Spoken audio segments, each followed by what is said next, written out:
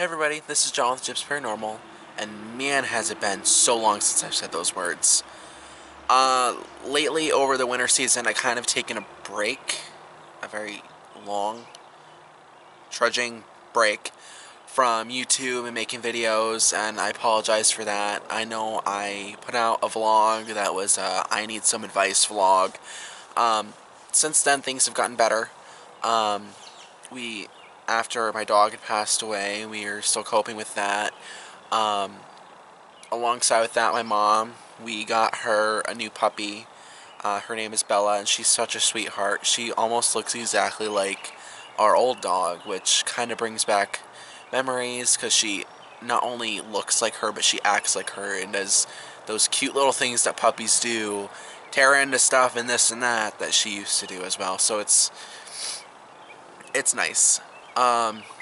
Alongside with that, Mom actually started a new business, and it's called Bertha's Barkery. Now, my old dog's name was Bertha, and so she wanted to create a business in her name, and so she makes like special dog treats, puppy treats, this, that, and the other for production and selling. So that's hopefully going to be kicking off here soon. But going along the sides of me, spiritually, and JIPS in general, things have picked up wonderfully. Since the beginning of the new season for investigating, we have went with Sarah and Soul Patrol to Elvira. Just last month, we went to the second cemetery with Debbie, and it was just Sarah, Debbie, and I, and we went there because it was Mom's first time she's ever been to Elvira. She wanted to get a feel of the location, and so we only had time late at night to go to the second cemetery and a couple of the bunkers to kind of see what they were like. Mom said that she felt a little uneasy, but at peace. And that's kind of how I felt when I first went there myself. But going along from that, we have been booking more investigations. Like I said, we were at Elvira. We are looking to see about possibly going up to Allison's grave again. We're actually talking to a couple of other people and clients throughout all of Pennsylvania to see about investigating their haunted claims that they have. We actually have a home in Williamsport that was the documentary home that we filmed in that we're hoping to go back actually this Saturday. So I'm really looking forward to that. I know it seems like I'm going through this video so fast. There's so much information and so little time that I could really talk. Spiritually with me, my abilities have been like, whoa. I haven't really been working on them, but with not working on them, it's kind of gotten stronger. I know, it doesn't really make sense. But I've been able to pick up on some spirits, not only at locations, but attached to people. I actually read my French teacher before school one time, and I picked up on her deceased grandfather. And when I told her basically a couple of things that they used to do when she was a child.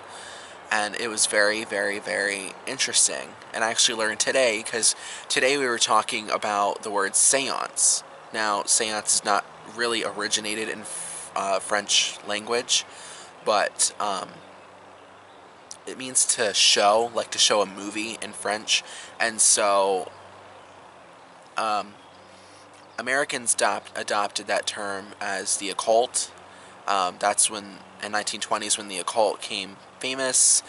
And so seances were done to talk to the dead, kind of like what we do.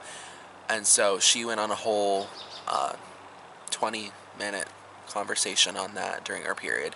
So it was kind of nice. But other than that, my abilities have picked up. I don't really have any more to say about that. But going along to future events, JIPS is hoping to, like I said, plan more investigations.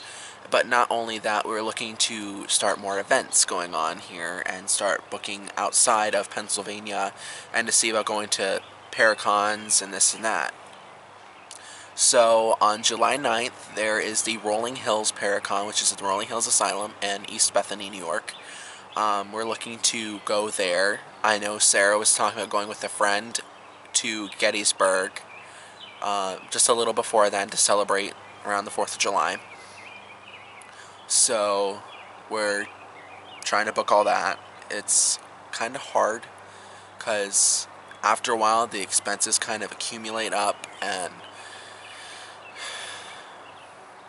you want to do more than you can actually afford, in my opinion.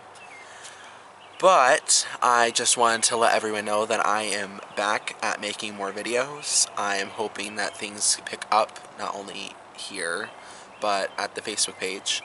If you want, you can head over to our Facebook page at facebook.com/Junior Investigating Paranormal Society. Hit that like button and show us some support, and I will leave the links down below. You can also visit our Twitter page at twitter.com/@JIPS.PA. And if you have not already, go ahead down below and subscribe to us to see more from not only me, but from my entire team.